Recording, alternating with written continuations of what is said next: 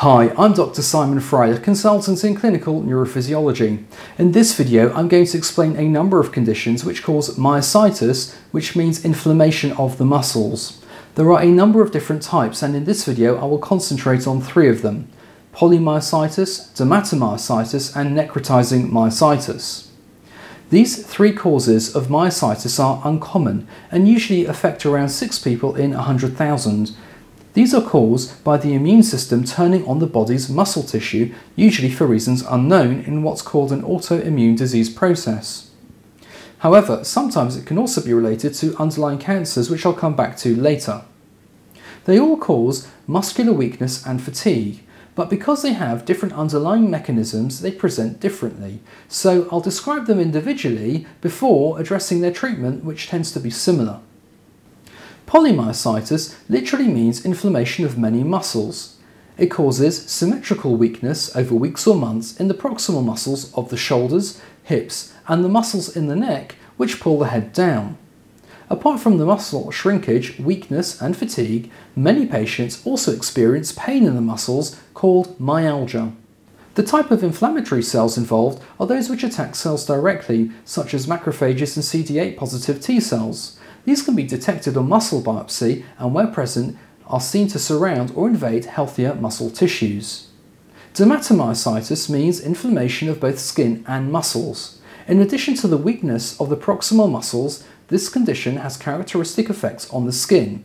These can include the following features: increased blood vessel changes around the nail beds called periungual hyperemia, purplish nodules on the back of the hands known as Gottron's papules, enlarged and cracked hands called mechanic's hands, V-shaped reddish rashes on the front of the chest or across the back of the chest in a shawl distribution, purplish rashes around the eyes called a heliotrope rash, swelling around the eyelids called periorbital edema, and sometimes hard white calcifications can deposit under the skin too, often on the knees and elbows. The presence of certain types of skin features can be used to predict how aggressive the condition might become. For example, mechanic's hands are associated with higher rates of associated lung inflammation, and the presence of calcifications are associated with muscle pain. This condition can also very rarely occur in children and is called juvenile dermatomyositis, occurring in around 3 children per million. In dermatomyositis, the types of inflammatory cells are different to polymyositis and include CD4 positive T cells and B cells. Interestingly, the immune response also causes a reduction of blood supply to muscle fibers, and so causes portions of the muscle to shrink down too in a process called perifascicular atrophy. Biopsy of the muscles and skin tissues can reveal characteristic changes. A small percentage of dermatomyositis can occur with little overt clinical involvement of the skin, but with positive changes existing on skin biopsy.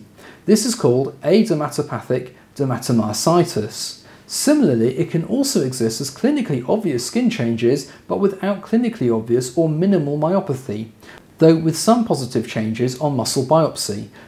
This is called CADM, which stands for clinically amyopathic dermatomyositis. The third type of myositis I'll talk about is necrotizing autoimmune myopathy, which has a similar clinical presentation to polymyositis with a similar pattern of muscle weakness, and muscle pain is also very common. It tends to occur in older adults and is often associated with specific autoantibodies such as anti-SRP and anti-HMG-CoA antibodies. 2/3 of patients with anti-HMG-CoA antibody-related myositis have previously taken statin tablets, which are believed to play an important role. This is also known as SANAM or statin-associated necrotizing autoimmune myopathy. It should be emphasized that this is a rare condition and differs from toxic statin necrotizing myopathy that some patients can experience. Muscle biopsy is key in making the diagnosis, with scattered necrosed fibers but sparse inflammatory cells, which are mostly macrophages. There is a specific variation of necrotizing myopathy which is associated with pipe stem capillaries on biopsy. These are associated with specific presentations, including strokes from associated brain vasculitis. Around 25% of patients with dermatomyositis have an underlying cancer, and this is around 10% in polymyositis and necrotizing myopathy. Those are often related to lung cancer in Western countries and nasopharyngeal cancers in Asian and African countries. Hence, it's important to screen patients for underlying cancers, particularly in the first year where they present most frequently, and then regularly in the subsequent 5 years if they haven't. Apart from the clinical history and of course muscle biopsies, there are a number of other tests that are very useful in making the diagnosis. These include a variety of blood tests, the most basic of which are looking for a raised creatine kinase, also known more frequently in the USA as creatine phosphokinase. This is an enzyme that can be released by degenerated muscle tissues and tends to be referred to as the CK or CPK for short. Other enzymes and markers of inflammation should also be checked, as well as the known myositis-specific autoantibodies. Neurophysiologists such as myself can be helpful in identifying myopathic signals using electromyography. You can see a video explaining the pertinent changes by clicking on the icard above. MRI of the muscles is also a useful tool, especially looking for increased water content in the muscles, which is an important marker of these conditions. Apart from the myositis, other tissue groups can become involved as well.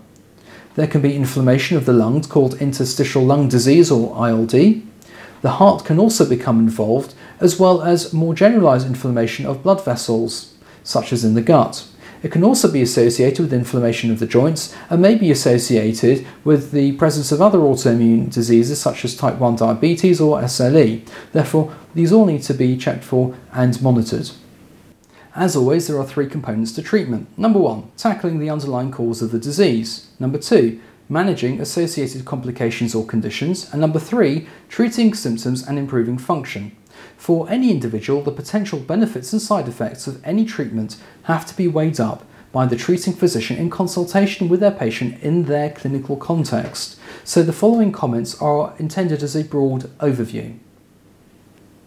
Treating the underlying cause means either suppressing or modulating the immune system. There are a number of ways to do this, but the most common way is using corticosteroids such as prednisone. These are started at a high dose for a number of weeks and then are tapered down according to disease severity and response. There are a number of different ways it can be prescribed to try and reduce potential side effects. Improvement in strength often takes a number of months, and in more severe cases the steroids might be started intravenously.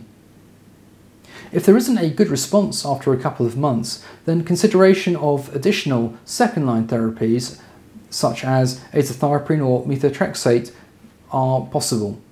These might be started earlier in patients who are less likely to tolerate steroids, such as those with diabetes or hypertension. More specialised treatments such as intravenous immunoglobulins, mycophenolate mofetil, rituximab, cyclophosphamide may be necessary if other options are insufficient or poorly tolerated. There are a number of fourth-line agents which have been trialled as well in small numbers for very refractory cases.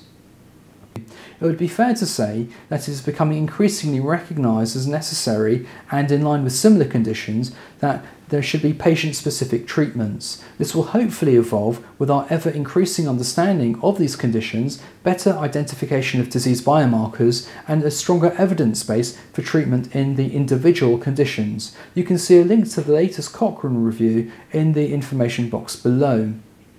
Management of complications and associated other conditions is very, very important and may require input from a range of allied specialties such as the respiratory physicians, cardiologists, gastroenterologists and pain specialists. Physiotherapy and occupational therapy input is also clearly of great importance in maximising function. Exercise has also been shown to have positive effects against these conditions as well. Thus, a multidisciplinary and integrated approach is really important in these conditions. I hope that you have found this video useful, and if so, please support this channel by subscribing and giving a thumbs up. Thank you.